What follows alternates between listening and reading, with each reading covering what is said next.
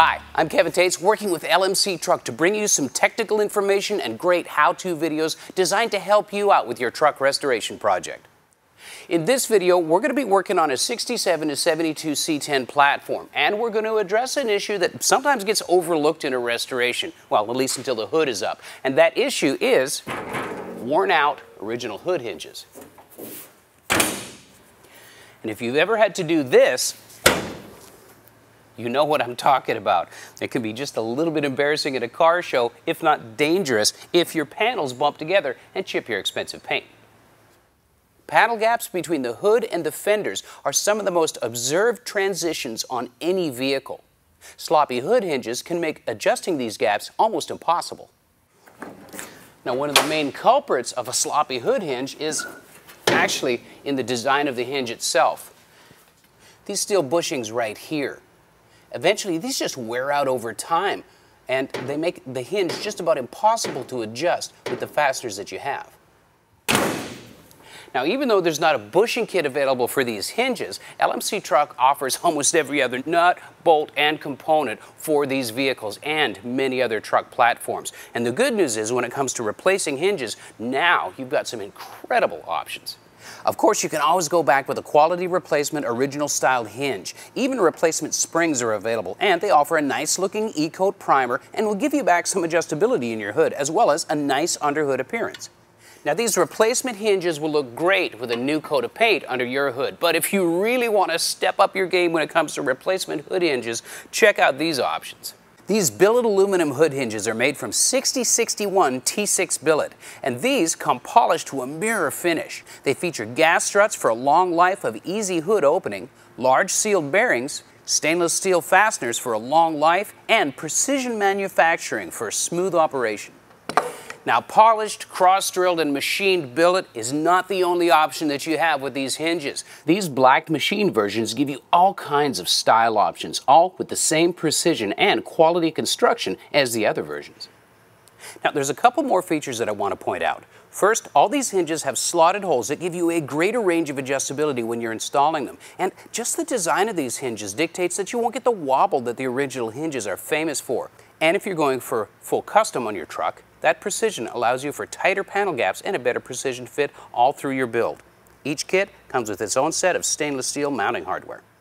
Now, as far as a difficulty scale goes, well, it's not that difficult to bolt in hood hinges. It can be time-consuming and frustrating, but it's not difficult. That's a different thing. And as far as working by yourself, that kind of presents its own challenge. It's always nice to have a buddy to help you out when you're lifting the hood on and off, but we'll show you how to get around that as well.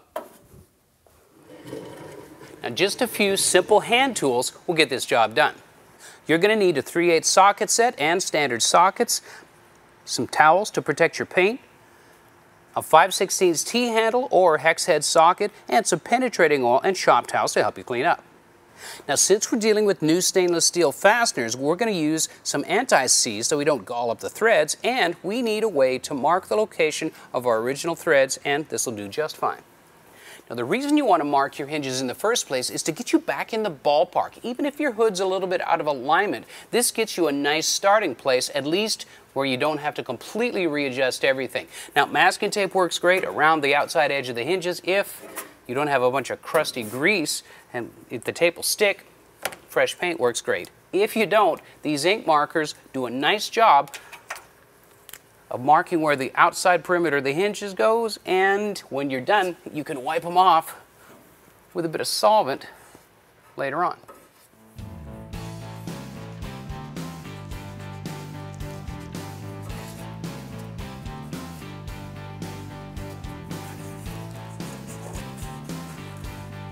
This is important. Remove the striker pin from your hood. The latch can guide the hood into a different direction and possibly damage the paint. Removing the latch helps you see exactly where the hood falls naturally. There's one more thing I want to show you about these factory hood hinges. This is not something that you will see with the billet aluminum hinges. Look at this hood wobble. That corner on that fender could be really bad, really bad. I'm glad to say goodbye to that forever. We're going to do some homemade pads between our panels, and this is just to hold the hood up while I'm doing one hinge at a time. This is a prop rod that I've had in my toolbox for a long time doing body work, but you don't have to have this tool. You can use a piece of a broom handle, doweling, or PVC pipe, as long as it will hold the hood up and support the weight while you're doing one hinge, then the other one. Work smarter, not harder. Some penetrating spray on all of the fasteners is a great idea to help with disassembly. Even spraying the night before will allow the fluid to creep into the threads, and it just makes things easier. Protecting the paint, well, is self-explanatory. The hood is heavy and the pads cushion it just in case it hits the fenders or the cowl.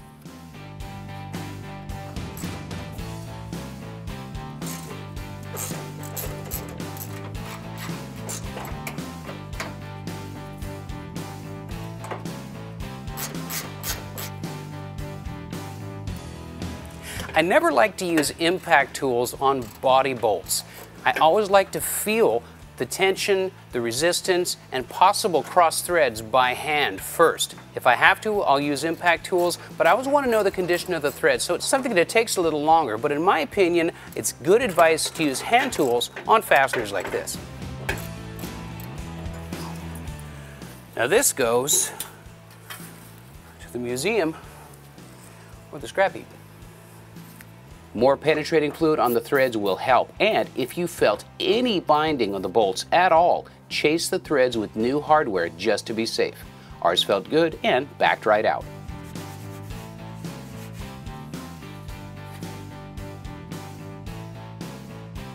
It's always a good idea to use an anti-seize lubricant when you're using stainless steel bolts threaded into metal threads. The dissimilar metals can sometimes promote galling of the threads, and it feels just like a cross thread, but it's nearly impossible to remove.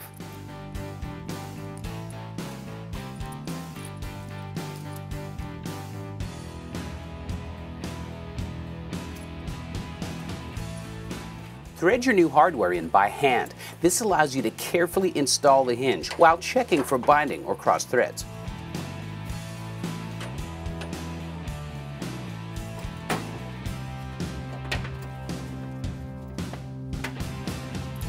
Here's where your witness marks come into play. They just let you know where to install the new hinges and give you a good place to start adjusting from.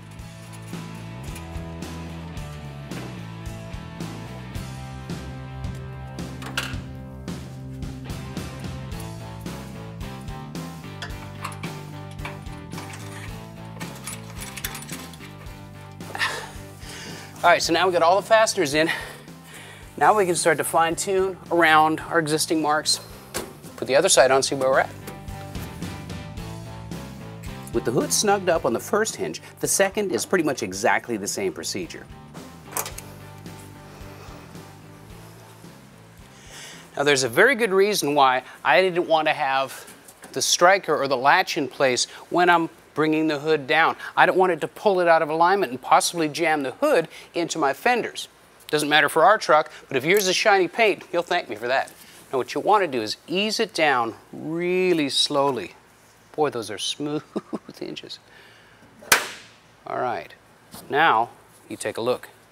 And I'm seeing a giant gap right there, but over here, well, it's overlapping and it's touching. That's why I didn't want that latch in place, because it would have bruised my paint. Oh, like that. Okay, so now we got some adjustment to do. So I'm too tight here, and it's wide on that side and narrow on this side, so that tells me the whole hood has to turn that way. But you got to think about it differently with the hood up, because the hood has to go up on this side instead of forward. So you got to think about it as it opens up. Think about your geometry lessons in high school. So I'm going to loosen this off while I'm supporting the corner of the hood. I'm just going to try and bump it up. Well.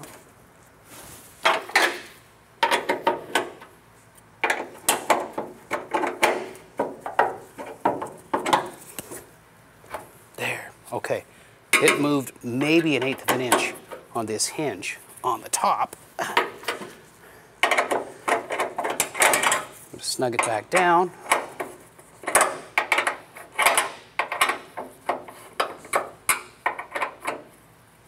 And we'll try it again.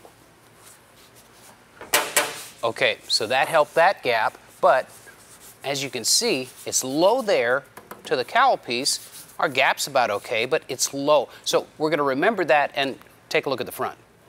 Okay, so we're better here. We're at the right gap on the back side. We can't bring it forward anymore, but it still needs to come away. So that means it's got to go back on the other side.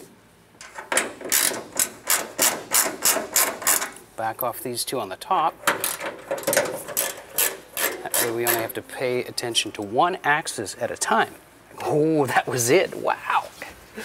We went about 1/8 of an inch, or even maybe 3/16. We're going to snug that up and see what we got. Alrighty. Alright, so right here, no resistance, no contact, 1/16 of an inch there, and we're still 3/8 here. So I'm going to ask a little bit more out of that adjustment on the back side of that hinge on the passenger side, on the top. Following me?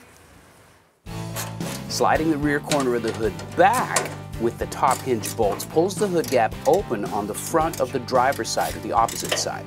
And adjusting only one axis at a time lets you sneak up on the total fitment of your panel. Okay, now we're looking pretty darn good here. This is consistent all the way back to the back of the hood. It's still a little bit narrow. Let's look at the other side. On this side, same thing. It's parallel, front to rear. We're in good shape, except for the fact that this gap is larger than the driver's side gap, so we have to move the entire hood back this way, just a taste.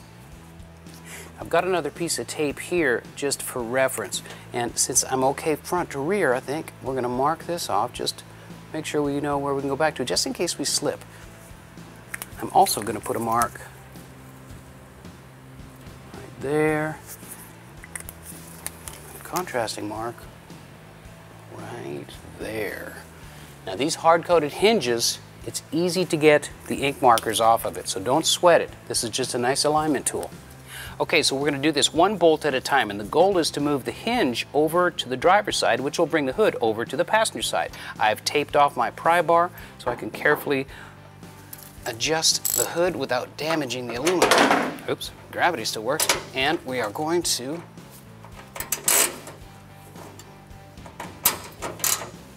loosen the top bolt. Just give that a gentle push. There we go.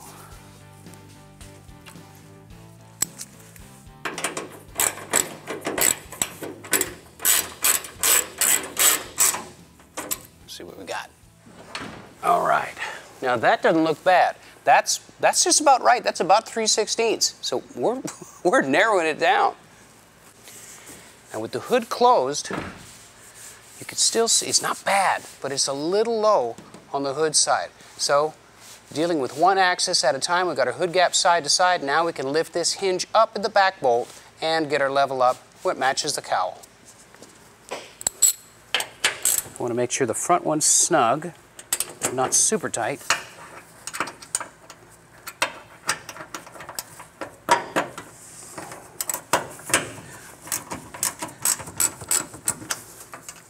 And the back two need to be reasonably loose so it can pivot off of this front angle. Pivot the whole thing up. Pivoting the rear of the hinge upward brings the back of the hood up and slightly forward at the same time. That's probably more than enough. That's what I need to lock it down onto. I'm just going to snug the top one. We'll see where we're at. No. I think we went a little too far. All right, back up that action.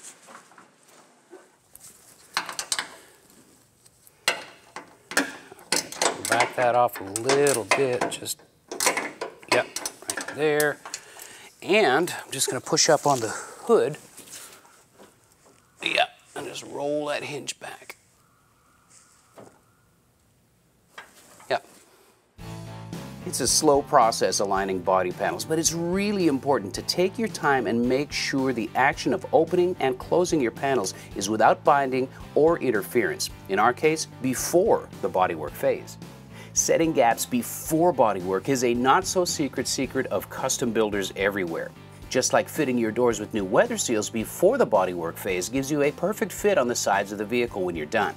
Getting your hood gaps as close as possible before welding, fillers, blocking, and priming is so much easier with a good set of precision hinges in place.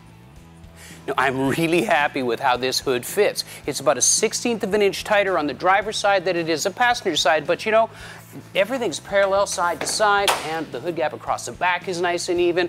And once I put my striker back in, I can cheat that hood a tiny little bit to make it a perfect fit left to right without stressing these hinges out.